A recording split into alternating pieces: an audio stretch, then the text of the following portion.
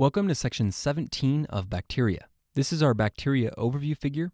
In this video, we'll be discussing Staphylococcus saprophyticus, which you can see right here. This scene takes place in a wooded area next to a large sap tree. Sap sounds kind of like Saprophyticus, so we've used a sap tree as our symbol for this organism. Sap, Saprophyticus. Notice that this girl has come to the tree to collect some sap. Maybe she's planning on using it for a delicious meal. Do you notice anything unique about her shirt? That's right, it's purple. We've shown her wearing a purple shirt to help you remember that Staph saprophyticus is a gram-positive organism. This is a gram stain of Staphylococci organisms, which we've shown in several other videos. Again, notice that the organism stains purple, which is why it's a gram-positive organism. Also notice that the bacteria are circular or cocci-shaped and that they form clusters. This type of morphology is unique to Staphylococci. Okay, moving on. Pay close attention to a few other details about this cartoon girl. She's a young, attractive-looking cartoon, and she also appears a bit frightened. She got so nervous that she accidentally urinated, and you can see the urine on the ground right below her. These ideas were shown in the image to help you remember that Staph saprophyticus is a common cause of urinary tract infections in sexually active women. So, young, attractive-looking girl who urinated for UTI in sexually active women. Okay, I mentioned that she appears a bit frightened, which is why she urinated. But why? Well, because there's this massive bison who appears to be guarding the tree. Who wouldn't be frightened standing 2 feet away from this massive animal? Luckily, the bison is tied up with his chain, so maybe she'll be okay if she collects the sap quickly and gets the heck out of there. We've included the bison in this image to help you remember that Staph saprophyticus is novobiacin resistant. The fact that the bison has a chain around him alludes to the idea that he's exerting a resisting force on the tree. So, resistant bison for a novobiacin resistant. We discussed this figure in section 9, which was our video on the Viridans group Streptococci, but recall that if there is no clearing around a disc saturated with novobiacin, then the organism is novobiacin resistant. Notice that there isn't a zone of clearing directly adjacent to this disc. So, if this were a novobiacin disc, then the organism here would be novobiacin resistant. For step 1, you need to know that Staph saprophyticus is novobiacin resistant. Okay, let's continue discussing the image. Notice that we've included our happy pet cat who has decided to come along for this risky adventure. The cat realizes that the bison can't reach it, so it's seen arrogantly marking its territory. Just like in other images,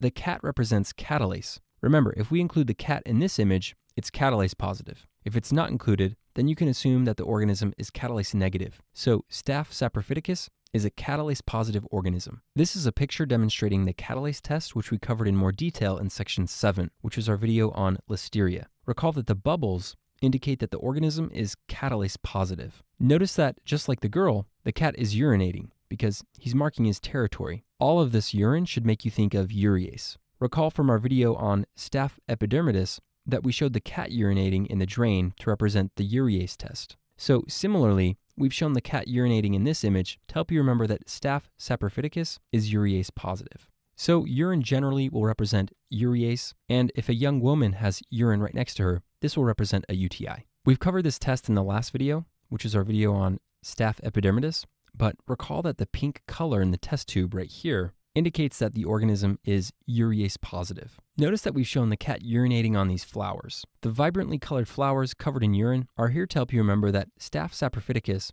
is part of the normal flora of the female genital tract. Okay, now let's talk about treatment. Notice that we've shown our attractive young cartoon girl with hairy or furry toes. She might want to consider shaving those toes because it's getting pretty out of control. Anyways, furry toes sounds kind of like nitrofurantoin. We've included this part of the scene to help you remember that an uncomplicated UTI is frequently treated empirically, and nitrofurantoin is one of the first-line agents. So furry toe, nitrofurantoin. Notice that the sap now appears shiny. This is because this sap tree makes sap which contains meth crystals. No wonder this girl keeps coming back to the sap tree even though a huge bison is guarding it. She's addicted to the meth and the sap.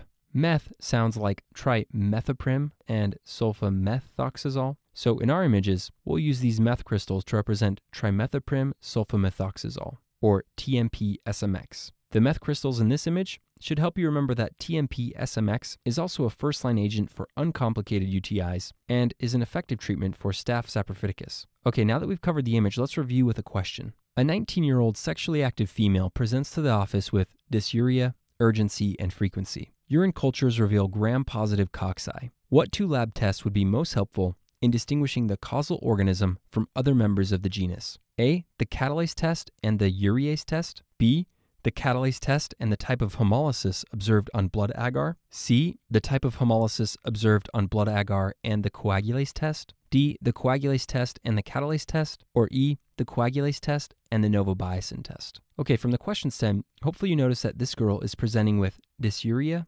urgency, and frequency, which is consistent with a UTI. The fact that she's young, sexually active, and urine cultures have revealed gram-positive cocci all suggest a diagnosis of Staphylococcus saprophyticus. With this in mind, we're asked about the 2 lab tests that can help us distinguish this organism from the other members of this genus. And do you remember the other members of this genus? Staph aureus and Staph epidermidis. Hopefully now that we've covered each of these bugs, you were able to think about each of the images and come to the right answer, which is E, the coagulase test and the novobiasin test.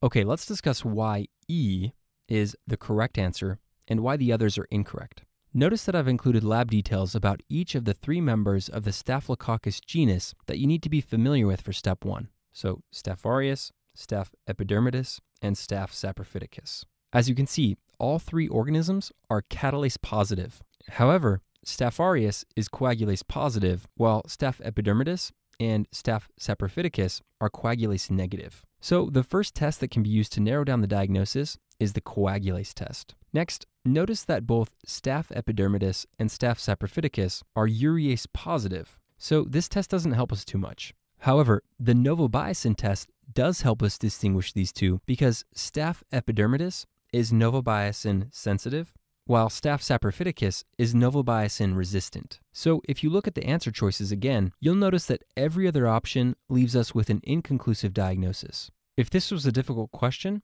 I would encourage you to go back and review the videos on Staph aureus and Staph epidermidis. Okay, that should be everything you need to know about Staph saprophyticus, which means we've concluded this section.